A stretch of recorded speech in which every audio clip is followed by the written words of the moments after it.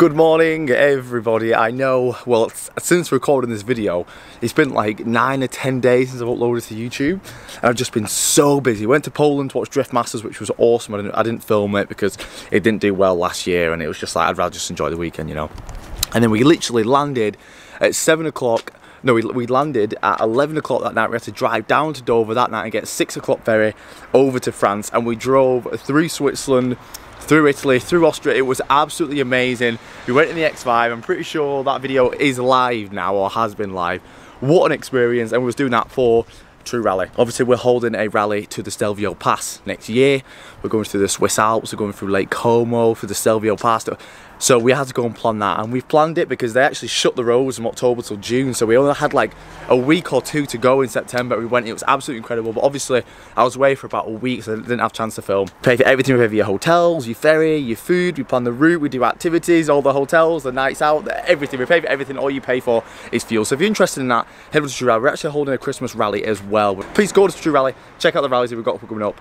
But for now, the Mustang is here, and she's looking absolutely beautiful.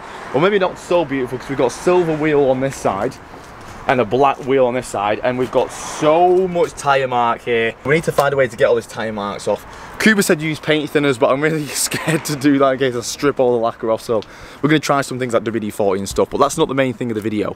The main thing of the video is that obviously we're drifting a lot recently. I fell in love with this sport called drifting. Some people might think it's a sport. If you go and see people at night, maybe it's not a sport, but I fell in love with this sport called drifting, and we're going to be doing a big mod to the Mustang today, which Yogi has been very adamant that I shouldn't do. He doesn't want me to do because he wants to be pure, and you know, he's an enthusiast, a drift enthusiast. But unfortunately, I've got a Mustang and I feel like I want to do this. I need to do this and I want to do it. All the other big drifters do it, so I'm going to do it. But we've got a load of other things to do as well. So first of all, we actually need to lower the rear of the back. The back is just too high.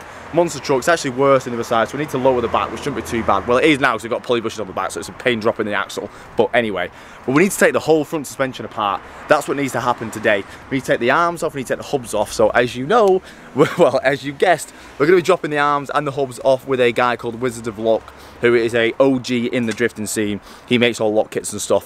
So we're going to be dropping them off. He's going to be cutting the arms, notching the arms, and welding the knuckles up. So we're going to have a ton more lock. Yogi doesn't like this because Yogi likes going over full lock and doing backies and stuff. But unfortunately, I've got a Mustang with a steel V8 in there. So when I hit full lock, all it does is just dig me into the floor. So as soon as I go on full lock, the car just rotates. So yeah, I want to do this. I know, Yogi, if you're watching this, I'm sorry, you've told me not to, but I want to do it because I want more angle. And when you've got more angle, it's scarier for passengers, and you actually have a lot more room for error as well. You can make mistakes and kind of, you know, rectify the mistakes by just adding more angle. And it looks cool because you're fucking way sideways. So we need to strip the whole suspension apart. I've never done this. I don't know what the bolts are going to be like, but we need to get this off, and we need to change the back tyres as well, because we've got a drift day on Friday. So let's crack on with today's video. So the main issue with the Mustangs is that, if I'll show you here now, as you can see, standard, they have a spring which goes in there. It's not like independent suspension. They have, like, you know, a spring, and they have a shock which God knows where it goes. I don't really know, to be fair. But what this causes is because this arm is so wide, you barely get any angle. And the wheel just starts hitting the inside and stuff like that. So look at this here. So I think that's an old one. So we are going to have to run spacers, because I think this was when before I've been doing it, because I don't think my wheel hits. It doesn't sound like it hits anyway, because I've got the spacer on. Now we might have to run even bigger spacers, I'm not going to lie, and that's just to push the wheel away from the arm, especially now we're going to be getting this cut and welded and the knuckle cut and welded. So in theory, what they do is, you see this bit here where the trap rod goes to, the tie rod, they will cut that, shorten it, and then weld it back together. Now the idea of that, the tie rod is pulling closer to the hub. If you pull in closer, the hub's going to rotate a lot more. Now my only issue is I don't really have much clearance here between that and the arm, so I'm going to send a lot of pictures. I'm going to take a lot of pictures, so that he can see. But what they also do is, what we're going to have to do is we're going to have to get this arm cut and notched. So basically we're going to have to get this arm maybe cut down here and then notched together, so we have clearance for the tie rod. So I've never touched anything on the front of this car, so let's hope it all comes off pretty easy. So we've got two 12mm bolts here for the carriers or calipers, and then give this a big pry off. I think they're EBC yellow stuff pads. So funnily enough, obviously, as you probably, oh my god, they're light. Oh my god, wow, they're like full aluminium calipers. Oh my god, I didn't, oh shit, what is that? Oh, I think it's just part of the oh, we're ignoring that. I didn't see that on the pistons. That's fine, the brakes work fine, don't worry about that. Oh god, look at that.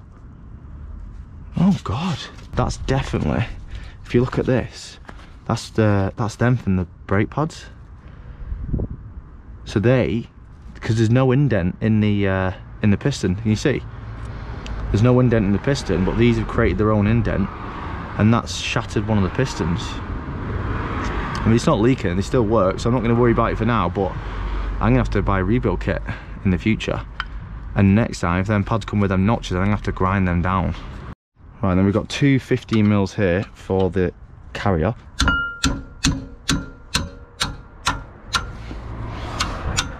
I shouldn't really do that with my spanners, because that's how I keep ruining the bloody teeth on them. A lot of them, like, not the teeth, but the actual ratchet. I keep ruining the bloody ratchet on them.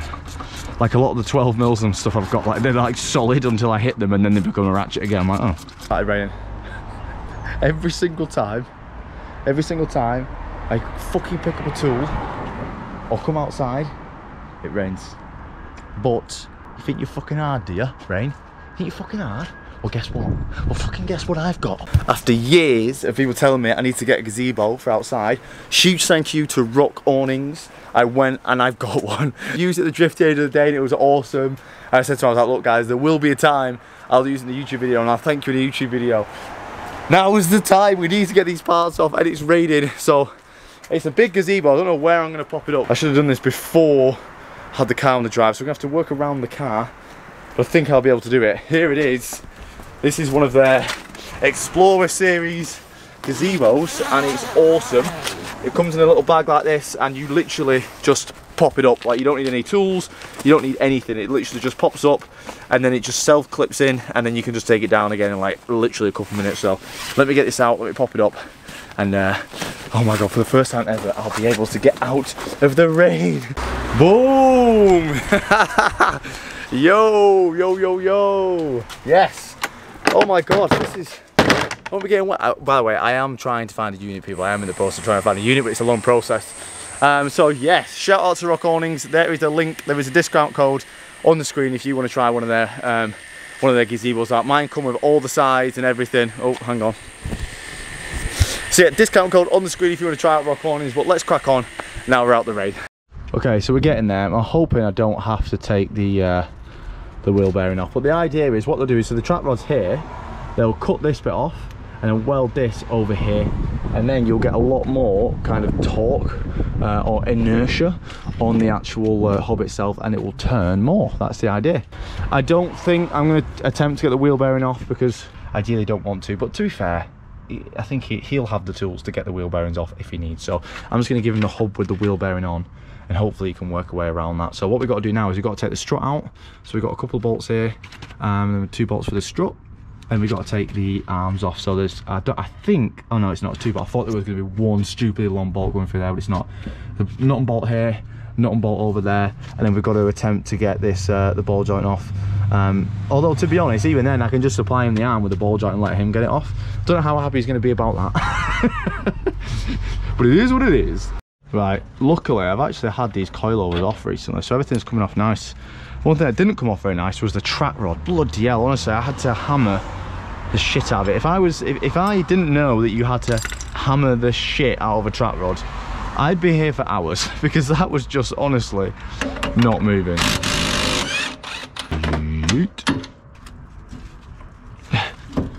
Oh, there we go, perfect. What's all this? Is that a tyre? No. Tyre from the front? Oh, maybe, unless that's what it's been like rubbing against the arm. Oh, a few stones in there. Weight safe. One thing that would potentially be an issue if this wasn't a drift shitbox would be the ABS wire is literally here and the ABS cable's there. So where cutting, like this was probably gonna have to be cut off. So luckily we don't run ABS. Whoa. Whoa, Jesus Christ. Oh, sweet Jesus. So, we're going to take this ABS wire out. We're just going to actually just take this all out, so we don't actually need it. It's just another thing to get in the way. So we're going to actually pull out. I'm going to see where that goes up here and actually take it off. But this actually looks like a new bolt. Like, it literally looks like a new screw. So we might be able to actually get this out, you know. Usually, if you remember from the video with the axle, you literally have to, I just had to cut these. I literally butchered the shit out of them to get them out. I am using the wrong size Phillips here, but it is working. So we'll get rid of this because we don't need that. And then all we need to do really, well, I don't like saying that because that always something always breaks. Get the two arms, the two bolts off there. Get the two bolts off there, and then we're just going to give it to him like that. And then it's up to him if he needs to take the ball joint off, which I don't think he, I don't know, he might be able to, he might not. But same with the wheel bearing. I'm not going to go through the trouble of taking all the wheel bearing off, just in case he doesn't even need to. So we're going to give it him like that, and hopefully he doesn't hate us. Cheers, Wizards of Luck. No way, this is the first ABS sensor in history to actually come off, and it's from a 2003 Ford Mustang. I mean, it's not out yet, but it is coming. Can you see? It's literally coming out. That is crazy. Look at that, winning. Shame we got to throw it away. Look at this, the Americans have thought of everything. You've got a nice little, you know, nice little hatch here, nice little windowsill for your brake caliper. Whoa, fucking hell. Get a bit of W dizzle on them. This side's probably going to be easier because I've had a power steering leak for the 12 years, so it's probably going to be constantly lubed by the power steering. I mean, oh, this type was coming. Right, I'm actually intrigued to see the state of these bushes because I've always had a knock on the front end. Ow. Oh, oh, you little fucker. I've always had a knock on the front end, and it's like, I don't, oh shit, I don't know where it's coming from. Oh. So it might be from these terrible bushes, so it might be. Obviously, I would say now's a good chance to change them, but I've got a drift day next week, and I'm not going to get bushes from America before then, so yeah. The one thing I like about this car is that everything is like a nut and a bolt. There's no captive nuts, there's no like threaded bits which into the subframe. Like, it's all nut and bolts, which is good because, I mean, yeah, it's a bit more of a pain getting them off because you've got to roll the other side, but, you know, if anything does break or whatever, does snap, it's not really that big of a problem. On this side, this side's barely even tight. I knew it. Oh wait, no, is it? No. Okay, I was wrong. It is tight. It is tight. Sorry, guys. Jesus. Jesus, wet tonight. Please, will that go up there and rest against there? Or is it just going to come off? It's just going to come off. Is it? Oh, hang on. Hang on. This is where my knuckle goes, Gab. Oh, wait, no. We're alright. She's coming. Oh yeah. Right. Excuse me.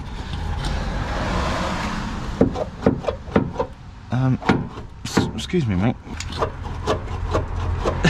There we go. There we go. Oh, what? Excuse me, mate. Oh shit, I almost fell over. There we go. So I've realised I've got a bit of a tear in the rack gaiter as well, or the rack boot, so I've just ordered a universal one of them, and we'll just make that work. So we'll leave that for now, but obviously when the new one comes, we'll just take the track rod off, slide it over, yeah, hopefully that'll stop a bit of the fluid coming out. It's got a bit of a power steering fluid leak here. We don't really lose much from the bottle, so I think it's just seeping out from one of the seals, but once I've got that rack boot on, it'll stop it from dripping everywhere and stuff. So right, we've got the arms here. I've compared them against the picture on the American ones. What they do is they cut it down here, so they cut this off, they'll cut it all the way down here and then come up, and then they'll notch it, which I believe is just put the plate, I'm not quite sure, but you can't just leave it there, otherwise it'll flex. So you've got to put kind of like this plate on that bit. So I don't know if they'll just put a new bit of metal, or they might just cut this shape but just move it over a bit. I'm not sure how they're going to do it, but they're the arms. We're going to take them down to Wizards of Luck this afternoon. The bushes actually look not too bad, to be honest, so I don't think my knot's coming from there. We've got the rear wheels. I thought it was a bit of a pain jacking it up, I'm not going to lie, so I've got jacking each side. These are the tyres. This is to my last drift taxi day at Brands Hatch at Go Japan, so if anyone came out, to be fair, I actually did the drift day before I actually released the colour, and I didn't have my reg on the back, so like I don't think anybody knew it was me because nobody tagged me in stuff. I had a few people going, oh, was that you? I didn't know you changed the colour of the Mustang.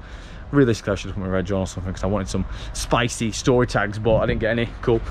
So that's what the tyres were like. We've got some 4 new tyres over here. One thing we need to do as well is, if you remember, a few weeks ago or last month or whatever it was, when we changed the rear axles, this is a Cobra rear axle.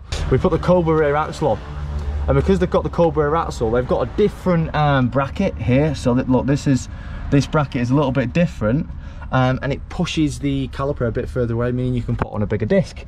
Now, I'm not entirely sure if it's the same caliper but just a different bracket, or it's a total different caliper. It looks like if I just put the bigger disc in there, it will fit perfect. So I did actually buy some Cobra rear discs. I found a company, well, EBC, and they actually stock the Cobra rear disc. So if you have a look here, I've got a ton of overhang, and my contact patch is tiny, so that's not ideal for the hydro in. I have ordered a longer hydro just so I get a bit more leverage on the pull, but ideally I need full contact patch on these discs. I have got some discs inside, so what we're going to take all this off, take these discs off, and make sure that those discs actually fit with this caliper. If they do, then I'm going to order some new pads just for this reg, and then I should have full contact patch, or at least a bit better contact patch. I don't need to be perfect, but as long as it fits in there, it doesn't hit here, and it doesn't rub anywhere or knock anywhere, then I'll be able to use them discs. Obviously not now, because these pads are gone, because half of them's been gone down and half of them are not, because half of them are overhanging. I hope this is making sense.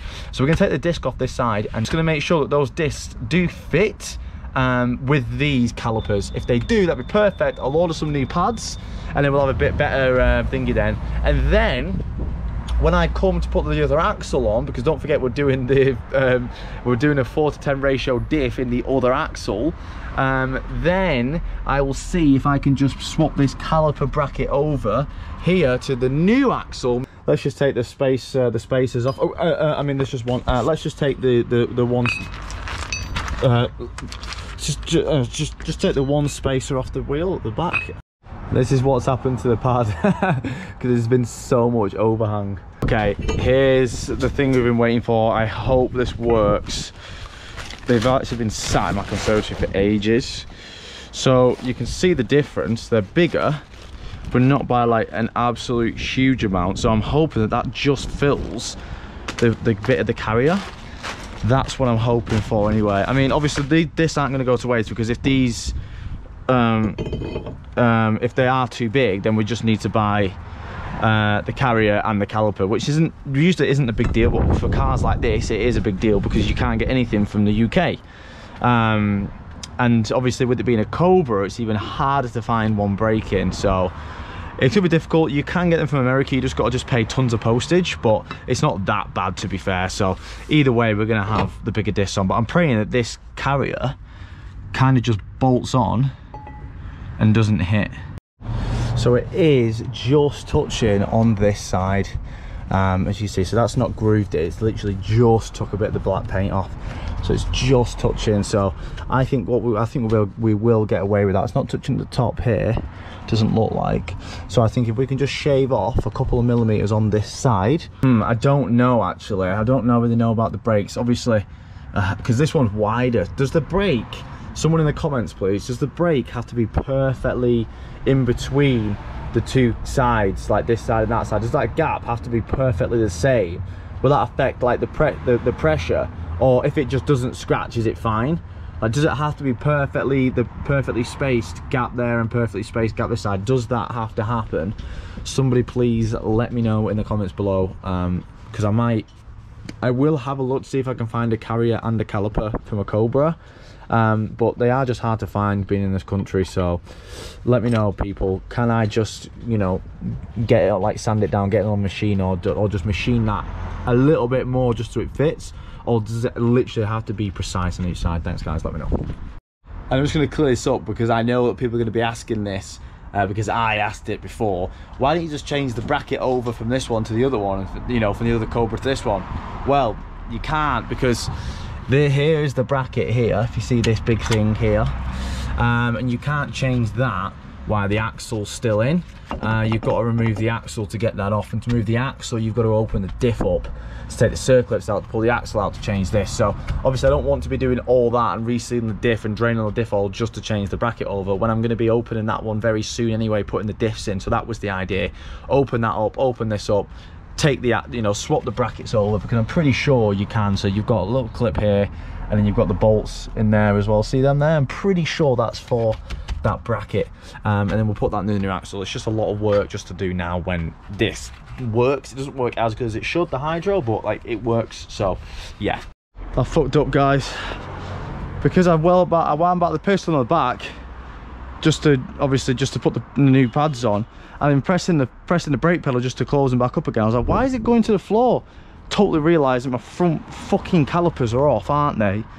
So I've pushed the pistons out. I've got this one back in, so that one's all right, but it's been a bit of a nightmare. That one's back in, but this other one is just not playing ball at all. Oh, stupid. It's fucking stupid, Lee. So let's try and get it flat. Basically, I just need to push them back in, obviously just bleed the brakes again, but I'm trying to find something which is flat, because you've got to push them in literally perfect.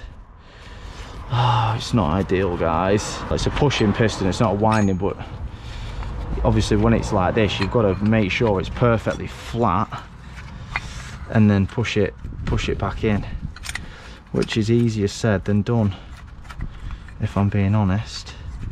The other side, I just went through the stiffness and it did just pop back in. It went in pretty straight. Oh, fuck's sake. To be fair, that does look pretty straight to me. Let's just keep going. To be fair, this feels better than last time. When I did it a minute ago, it felt fucking horrible. So I went and pushed it back out again with the pedal. Probably going to get a load of fluid to come out now, because the fluid pissed out into the seal. So when this goes in, it's going to squeeze all that fluid out. Fucking nightmare. How stupid of me was that? Absolutely stupid. Doesn't look alright to me. Right, so with that absolute shitstorm at the end, I don't have time to do the rear suspension and stuff, so I've genuinely got to go drop these off at Chester and pick up the tyres as well, and they've both got done before 5 and it's like 3:30 now, so I genuinely don't have time. I've done well. I mean, I'm a bit annoyed at myself for just wasting like an hour of my life on them brake calipers, but everything seems fine. So we're going to go and drop the arms off at Wizard of Lock in Chester. We're going to go there now, and we're going to pick up our tyres on the way, and come back. We need to go to the gym as well. So we've got Just next Friday. All this needs to be back on. I hope we don't have clearance issues with the new arms. I think Wizard of Lock, apparently he's like one of the OG guys, so I've got as many pictures as I can. Hopefully I won't have any like knocking or clearance issues or anything like that, but for now I'm going to tidy up. I need to tidy everything away. For now, I love you all, and we'll see you in the next one.